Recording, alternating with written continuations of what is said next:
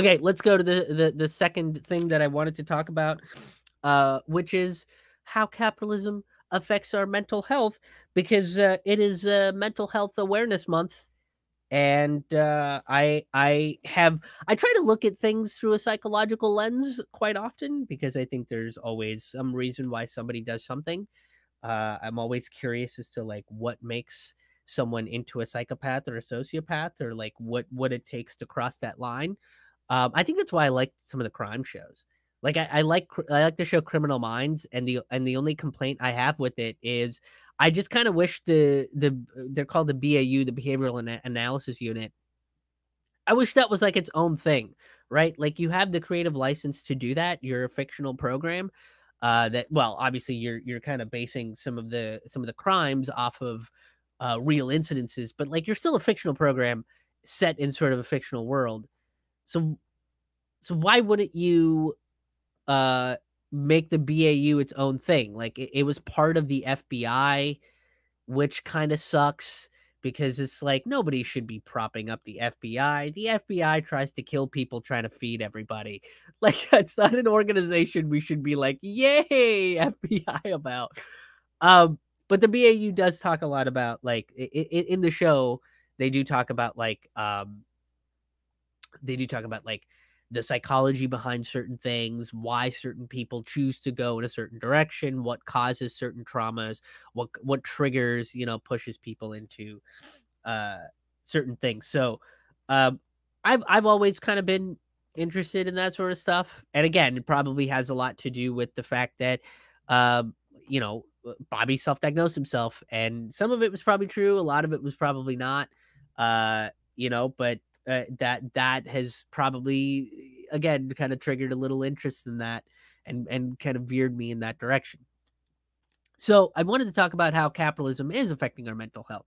First and foremost, I think under a capitalist run education system, we've all been gaslit about our history, right? We've all been taught a certain set of things that's just not true. Like legitimately just kind of fucking made up, like fabricated, right? Like the whole cherry, I can't even remember what the cherry tree thing is with George Washington. Like he chopped down a cherry tree and he said he can't lie, but he did lie. I don't know, but that never fucking happened. Right. I just listened to Lee Camp and Graham Elwood talk about Magellan and how he didn't circumnavigate the globe. It was somebody else that did it. It was like a slave that Magellan had, whose name I unfortunately can't remember. But like that dude did it. That dude made it around the world. Like Magellan died halfway through it. Like he just fucking croaked. It's just like shit like that. But like most of history is white and male and usually followers of Jesus in some kind of shit, right? On some kind of level, they're a follower of Jesus, which is a brown Jewish man that preached peace, but all of the heroes are like they're like generals and like white warriors and shit like that, right? So um we were kind of taught to like hold these people up on a pedestal. But when you really look at these people, at their best, they're flawed, fucked up people, right? At their worst, they're just genocidal maniacs, right? Like Christopher Columbus is a fucking genocidal maniac, and every time somebody's like, "But it's Italian heritage," it's the heritage of Italian people. It's like, okay, are you guys super pumped that your heritage is genocide? Is that what you guys want? Are we just gonna prop up these fucking like? Because I got a bunch of them. You guys can put up statues of a whole lot of them. We can start with fucking Netanyahu. We can go to Joe Biden. We can put up Trump. We can put up Obama. We can put up Bush. We can put up Dick Cheney, Donald Rumsfeld, Richard Nixon, Lyndon B. Johnson. Do I need to keep fucking going? Like, there's so many genocidal maniacs in our fucking history. Like, that's what you want to celebrate. You know how fucked up it is to be like, yeah, that genocidal maniac is part of our heritage. Like, it's the same thing whenever the Confederates say that. Oh, it's the flag is part of our heritage. Like, which part? Which part of your heritage? The fact that it's an obscure flag used in a battle where you fucking lost, or you want this obscure flag to represent a fucking war that you lost over owning human beings, you psychopath? Like, what are you talking about? Like, how much? Like, what is, like, why do you want this to be your heritage? Why are you proud of this fucking heritage?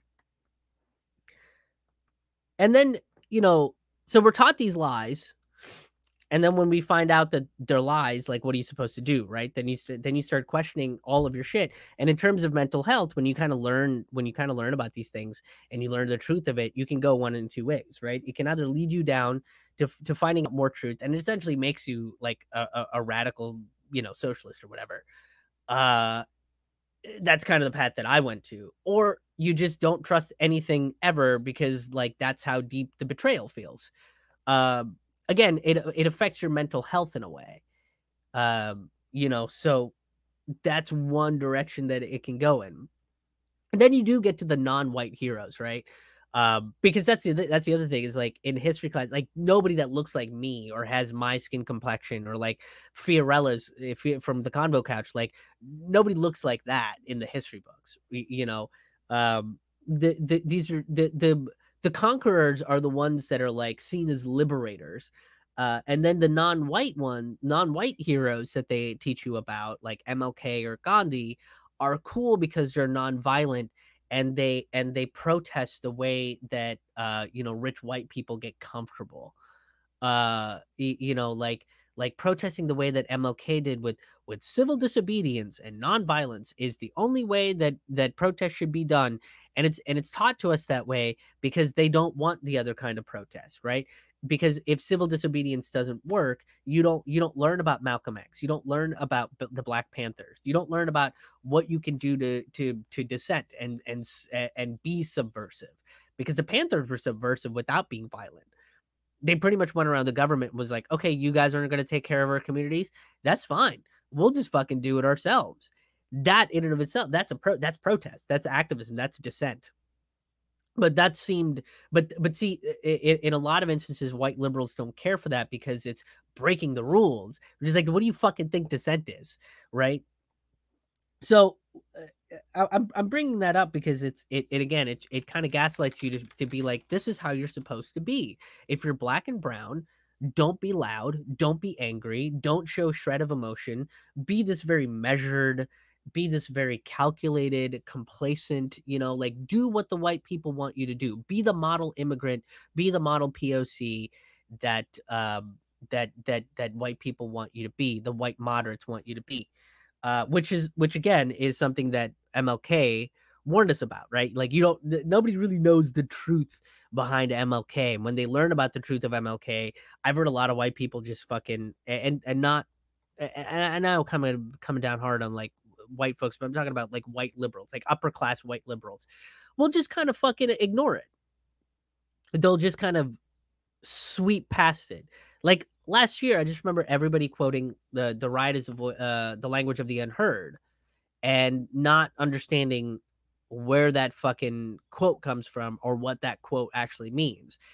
And basically, like, if you listen to the whole context of it, he basically says, yeah, I think nonviolent civil disobedience is the way to go. Marches, protests, like large demonstrations really show you like where the people stand in all this.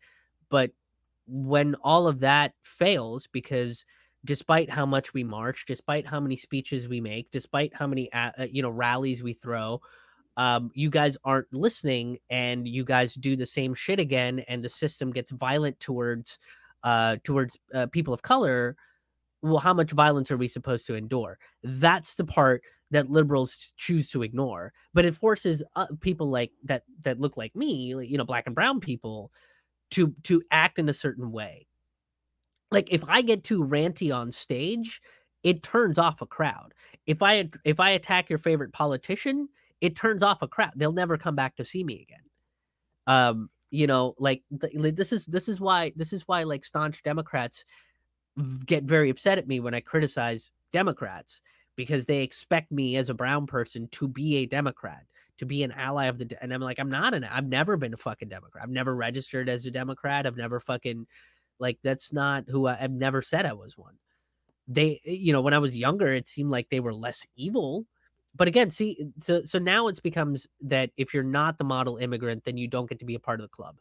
And the way that they do it is like the white moderate liberals. They shame you, they isolate you, they push you out of their social circles, they demean you, they try to get you quote canceled, right? Because you're not saying things that I like, or you're not saying you can believe in socialism, but don't be angry about it. Don't quote Marx so much. We still need you to comply with capitalism.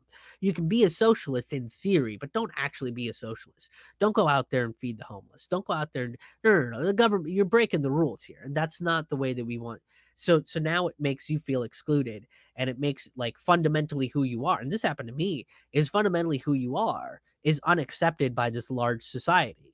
So that you're cast outside. So you can't actually be who you are.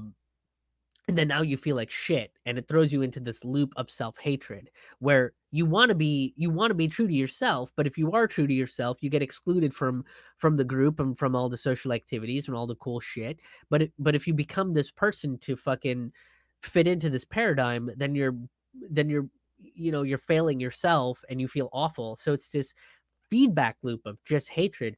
Just out of the way, our education system models are quote heroes, right? Just the way that it tells you how to be a person of color through the example of the heroes that they set up in our education system.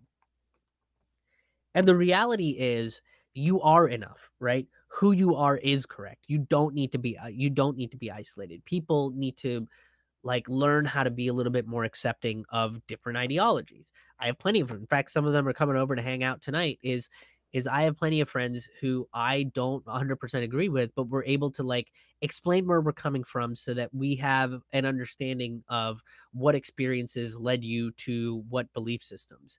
And to me, that's far more interesting.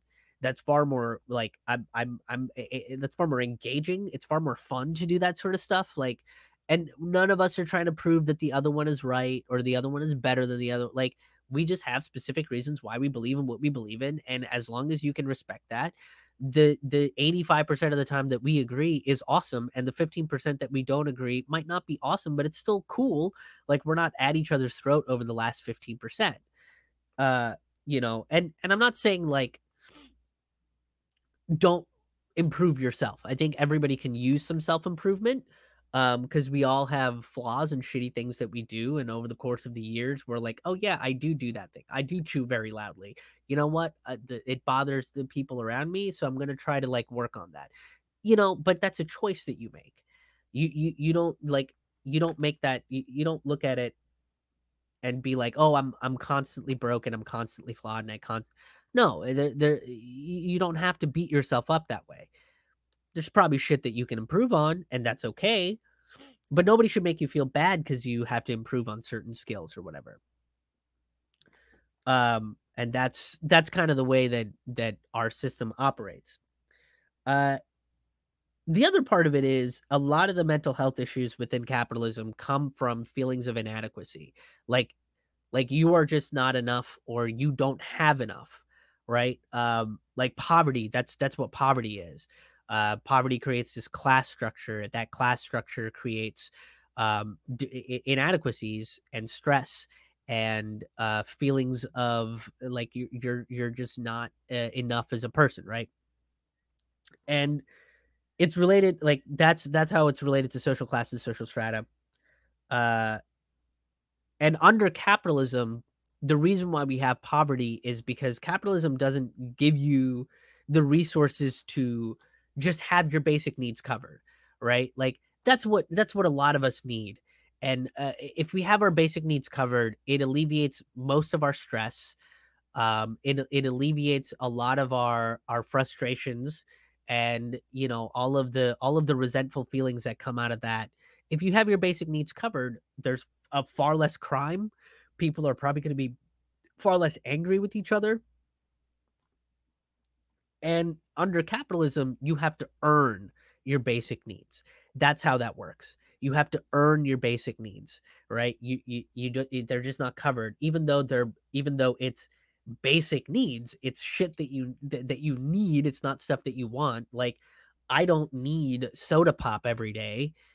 but having it is nice, so that's like a fucking splurge. But capitalism says you have to earn your basic needs, and for whatever reason, if you can't and you're stuck in poverty and you're struggling to cover that, something is wrong with you. That's how capitalism operates. Okay? Uh and the social strata, this sort of stuff affects relationships, right? Let's say you're not making enough money, but you're dating, right? And dating can get expensive. Like if you're doing the traditional dating thing, that can get kind of expensive because you're going out to eat. You might catch a movie or a play, then go out for drinks. So it's like, okay, on a casual Saturday night, I might be spending $200 to $300, and if you don't have that kind of money, and that is somebody that you're attracted to, is that they need that kind of stuff, then what do? That now that person is out of reach. It creates turmoil, it creates tension. This happened to me after college. The first relationship that I had, I was fucking broke out of my ass. Like I was paying off student loans, I was barely making enough money, I was living with my parents, and I would have a little bit of money every so often to go out and like buy dinner and stuff, and it put a strain on a relationship because there's only so many times that you could be like, oh, I don't know, why don't we fucking drive around until we know your parents are asleep, and then we can go make out in your basement or whatever, right? Like, there's only so many times you can do that. So it put a strain on a relationship. But then, the other part of it too is it sets you back into that feedback loop of not feeling like you're enough. Um, because you can't take care of this person. And again, this specific thing is probably a gender paradigm thing within capitalism too, because under capitalism, the man has to be the provider. Brr, like the dude has to provide everything, and if you can't, then you're a piece of shit and you're not a man, or how whatever else um the hyper masculine, the hyper masculine Bible tells you to do. Uh so it puts you back into that feedback loop of I have to be somebody that I'm not in order to make more money and get 2 jobs and balance things out. And then if you can't, like, let's say you do have 2 or 3 jobs, how do you maintain a relationship when you have that, like, most of your time is going to earn money to just keep a roof over your head, and and then you're gonna go on a date when you're exhausted and stressed out and need time to decompress and stuff, like, now it's now dating or just finding a relationship or being with somebody that you care about is a stressful activity. So then it creates balls of resentment, and now like this is to me, talking about this kind of an issue, these are um kitchen table issues, is kind of what they're called, I think. Like some people think like this sort of stuff is way above the sphere of average life, but it's not. These are kitchen table issues. Like the reason why you guys why a couple might be arguing all the time is because one of them might be tired, exhausted, and overworked, and the other one is not. The other person's just not. They might be in two different social classes, and that can cause a fundamentally a good relationship to fall apart. But this is all manufacturing scarcity. That's all it is. And that's kind of what capitalism does. It manufactures this level of scarcity, and it makes money a limiter. And it pushes this idea of consumerism. Like it tells you that the more shit you have, and if you buy this type of shoe, if you buy this type of clothes, if you brush your hair a certain way, consume, consume, consume. And I'm not saying don't consume, because I think people need to buy things, and it's completely fine to like purchase things that you are excited about. Like I got these compression gloves uh because my wrist tends to get sore after I type on the computer too much, and I could feel my fingers cracking even when I was doing that. And like I've had these for a couple days, thanks to a fan friend, Kat. She financed this, and now it's great. Like I don't feel pain after I've done all my work and stuff, and even when I'm typing on the phone, like I keep this on so that it doesn't hurt my things. Like I'm not saying don't buy shit. Like I think we need to buy shit, but it's just constant infinite consumerism and that consumerism is meant to say feel better after you consume all this shit, but you can't, because if all you do is consume, then we're not creating stuff, and then there's a class of people that just creates shit that you consume, and they feel resentment, and so that cycle just continues because somebody's always feeling inadequate within capitalism. Now, the counter philosophy to all this is mutual aid. Because I think realistically, like, our natural instinct is to help each other out. Our natural instinct is to reduce suffering and inequality in the world. That I think is the natural human instinct. Is that, but and that's why that instinct is so easy to manipulate by these fucking horrible capitalists, right? Like, look at the way that we talk about Gaza. Look at the way we talk about Palestine, and even Kashmir. I've been putting out a bunch of videos about what's going on in Kashmir. We've all been kind of talking about what's going on in in Palestine, but the way they kind of frame it is, well, we're trying to keep people safe. And they go, "Oh yeah, we have to keep people safe because we don't want people to suffer under the hands of some kind of terror." Right? So they justify their violence as a counter to other violence. But what they miss is, okay, if you want to stop a terrorist organization, why are you bombing journalists? Why are you bombing cities? Why are you not allowing these people to rebuild? Why are you not letting aid come into that country? Why are you shutting off their internet? Why are you imprisoning journalists? That's not how you help people. But that's the thing, is I think our natural instinct is kindness, compassion, empathy, understanding, solidarity, because we're social creatures. We're primates. That's how primates are built. We all need each other, right? Like, that Gavin McInnes, is that his name? The asshole from the Proud Boys has this fucking TED talk. It's a trash TED talk where he talks about how um basically his rationale to people that say, like, yeah, it's all a collective effort because the iPhone wasn't just made up by fucking Steve Jobs. There were engineers involved, there's manual laborers involved, there were designers involved, electricians, so on and so forth. The list goes on and on and on. And Gavin McInnes was just like, nobody gives a shit about those. That's his rationale. The rationale is nobody gives a shit about these people, which is fucking just false. It's just a falsehood. But that's what we're sold under capitalism. That's why the counter is mutual aid. That's why the counter is to, like, give in to that natural instinct and just help each other when we can. The philosophy of mutual aid is, it's not charity, it's solidarity. It's just people, it's just a working class sticking together. That's it. That's the whole fucking thing. If you see someone hurting, if you see someone suffering and you have the means to help them, you just do it. You don't think about it. You don't sit there and weigh the options out. You just go, that's a homeless person. I have an extra sandwich. I'm going to give that homeless person a sandwich because I can't buy them a fucking house. Boom, you reduce that person's suffering, right? That person no longer needs to be in survival mode and be stressed out and be, like, fully conditioned by cortisol nonstop and make desperate decisions all the time. How it's not that hard. The socialist principle of mutual aid works on uplifting each other rather than the hyper individualistic views of capitalism, which is all about picking yourself up by your bootstraps, right? It's this idea that you can't ask somebody for help when and this is something that I think a lot of us go through, is asking for help is a sign of weakness, or asking for help is too difficult because we feel bad about it. We feel some sense of shame.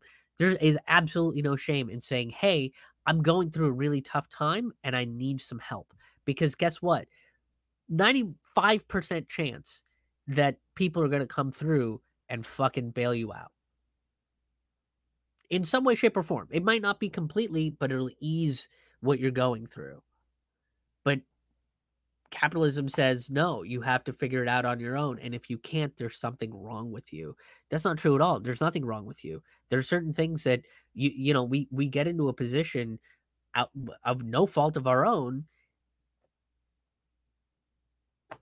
and we need help. And we say, I can't get myself out of this. I'm gonna need help. I had a boot on my car. This is not important. I've gotten boots 3 times on my car. That's not important. But I don't believe in parking tickets. That's not important. But I had to. It was $700 to get the boot off my car, and I had $175 in my bank account. Now I had a tour where if I just calculated the amount of guaranteed pays without any of the door deals that I had set up, I was looking to make about $500 on that tour, right? Net $500 in that tour. I couldn't go on that tour to make money, and I had to call my mom and swallow my fucking pride and be like, "Yo, I'm gonna need $700 to get this boot off my car."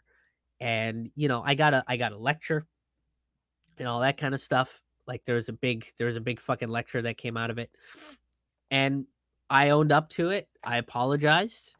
I got the boot off my car. I made the money, and my mom was like, just be in a place where you can afford to get your own boot off your car. And I mean now I am like, if that happened today, I would be able to pay to get my boot off the car. The grand scheme of the story is I think parking meters are stupid, and we don't need them, because I'm pretty sure we can figure out that we need to park on the side of the street, not in the fucking. You know what I mean? Like, we'll figure it out. We're smarter than what we're told we are. So yeah.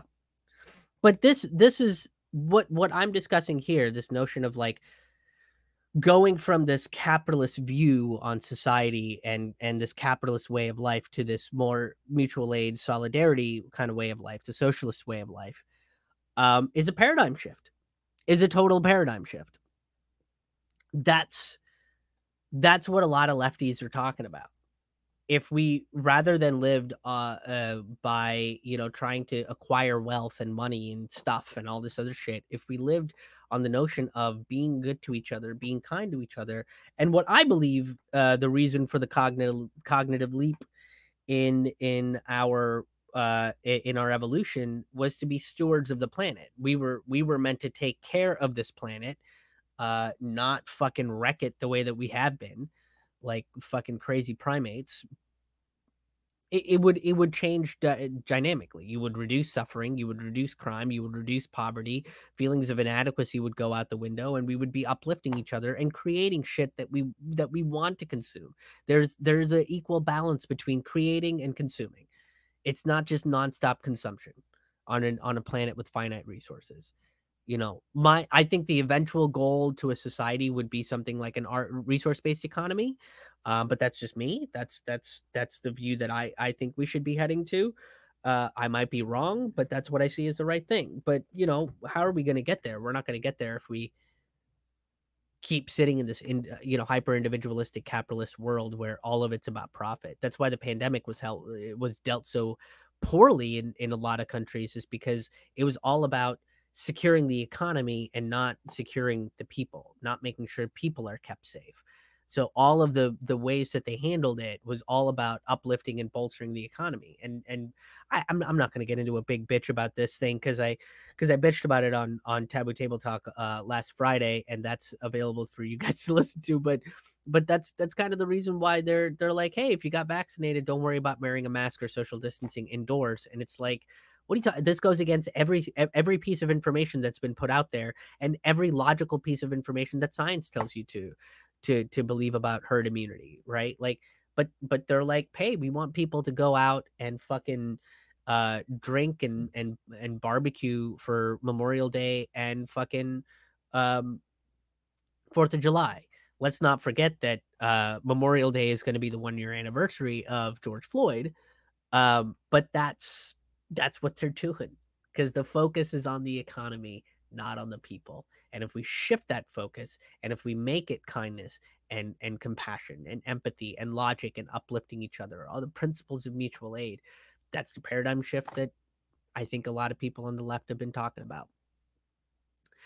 Let's look at your comments. Y'all left a bunch of comments. I'm scrolling way the fuck up.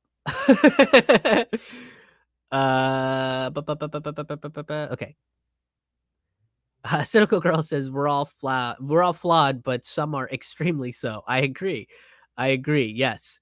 Uh, it just threw up in my mouth a little bit. Holly agrees with you. Uh, over the list of people that have committed genocide. Um, you'd think they would have adopted the white flag. It's way more accurate. Ha! That would have been a lot better.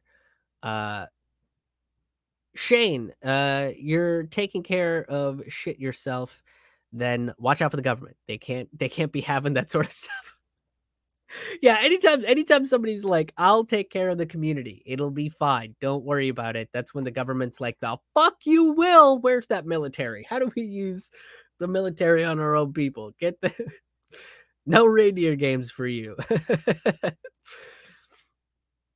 Shannon also says in the state of Ohio, you automatically get registered as a demo crip if you vote for one of the primary, I learned that when I voted for Sanders because I knew it was rigged for Clinton and wanted to make sure it'd be more difficult for them with so many numbers against her. In the end, the result was me not being able to collect signatures for the Green Party candidate I was supporting because I was officially a Dem. Yeah, it's this is why fucking closed primaries are so toxic, and we need to fucking get rid of them because of exactly what like I registered out as an independent. I was like, I'm done fucking being registered as a Democrat because all I wanted to do was vote for Bernie or Tulsi, and neither of that fucking happened, and both of those candidates turned out to be super fucking disappointing anyway.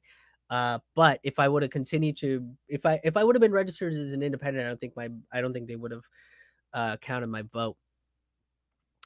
Forced poverty. Yep, capitalism creates forced poverty. Holly says education doesn't teach thinking.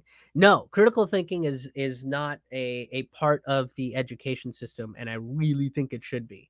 I think what in history classes we should be talking about morality and ethics of decisions, and what makes a good leader. Shit like that should be a part of history discussions, but it is not. It is more about memorizing dates and facts, so you can throw them out in an NPR style trivia game.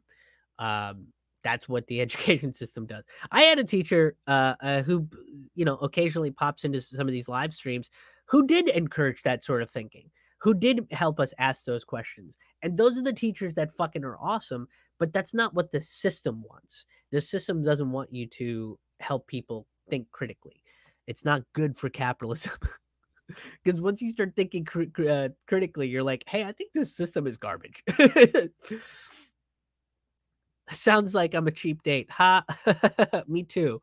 I don't need a lot. We're 100% conditioned for all of this shit. Yeah. That's all part of the ball of wax. Your conditioning affects you every aspect of your life and meant to keep you in your place. Yeah, I think that's why again, it's like it's why a lot of people have a hard time asking for help. It's why like a lot of people have a hard time accepting their flaws or saying yes, I have flaws and let me figure out a way to you know, uh, push through. Um, I miss helping other people. It's the worst part of poverty for me. Yeah, and I was stuck there too. I couldn't help a bunch of people. You do feel helpless, but and part of that too is learning like, okay, right now is not the time for me to help other people, but eventually I will get to that point. And when you're in a position to help other people, you just do. Like I have a statement of transparency on my donations page because I want people to know like what their donations are going to help fund. And part of that is to be able to help people. In fact, one of the things I'm trying to think of for doing live shows because I want to still be able to do like the community discussion thing, like let's go and get a drink across the street or whatever, or stand outside the venue and bullshit for 2 hours. I want to still be able to do that kind of stuff, taking safety into mind. But part of the thing I want to do is to maybe have like a mutual aid table where you just bring and you donate stuff, and then the next day I go and take that shit to a mutual aid place or a homeless shelter or what have you. Um, and I don't think I would have been able to do that a year or two ago on tour, but now I can. I'm in a place to help make that kind of stuff happen.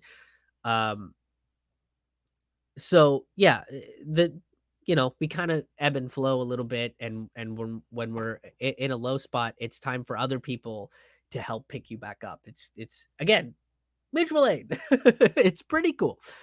Shane says just slide some thin cloth skeleton gloves over those, and you'll look like an old school punk rocker misfits.